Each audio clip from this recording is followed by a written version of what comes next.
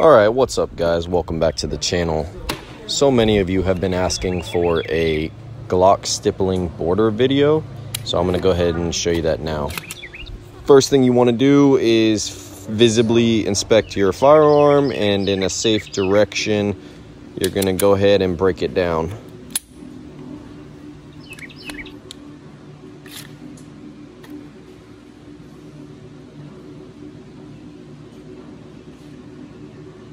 All right, so now that we have it broken apart, we're gonna go ahead and close up our box. One of the tools you're gonna need for this project is like a speed square or a ruler and a pencil. So now you're gonna look at your frame and you're gonna try and figure out what pattern, like design you wanna do. I recommend using Pinterest to look up designs. I kinda know what I wanna do off the top of my head. So now I'm gonna start drawing the design, basically the outline border of what I'm trying to do. You want to make sure your pencil lines are real nice and straight. You're just going to start working your way around the frame on the border that you're wanting to design. So now I'm going up. Now I'm going to work my way across. Now I'm going to work my way down this curve, and then underneath the mag release. All right, so this is what it looks like now that I've got my lines drawn. I like to use pencil because on the black frame, it stands out real well. Here I've got my micro wood chiseling V-channel tools. You can get them online, Amazon or some other online places. Basically, it's just a small chisel that creates like a V channel or the shape of a U. Using this tool, now I'm going to start working my way around the borders, being very careful to follow the pencil line.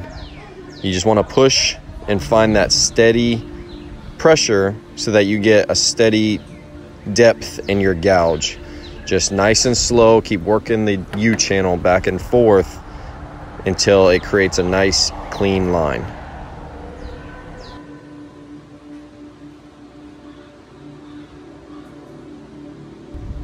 Make sure when you're getting close to the edges there, where your line takes a turn, you start slowing down because it's real easy to slip and go past the line and mess up your design.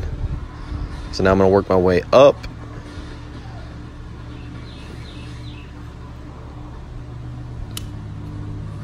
And then I'm going to work my way across the top of the frame.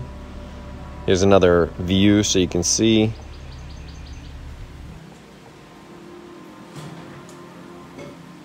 Like I said, you're taking your time and you're just working back and forth, nice and slow, trying to keep that steady pressure.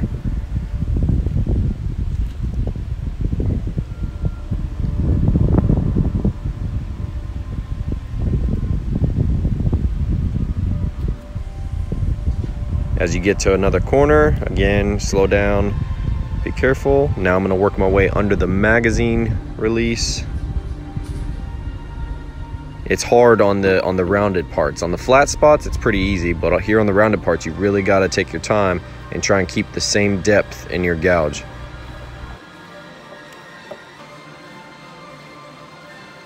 So I'm trying to keep this video nice and short, but finish that spot under the magazine well. Now I'm going to work my way down on this curve over here by the back strap.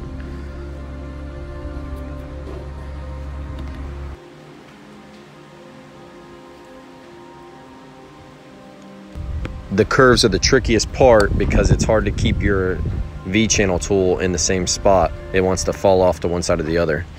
Just nice and slow, work my way down. So it's looking good. We're almost done. I'm going to touch up this one little spot here in the corner. And this is what it looks like. So I like this tool here. It's a flex cut V-channel tool. As you can see, it works real well. That's how I create the clean borders. Here's another view. You can see the border is nice and clean. I gouged one spot, but that's gonna get stippled over. You can see I've got those nice clean lines all around the border. If this video was helpful to you, head over to Amazon, grab one of these flex cut U-channel tools. Be sure to like this video, send to your friends, and don't forget to subscribe. Thank you guys.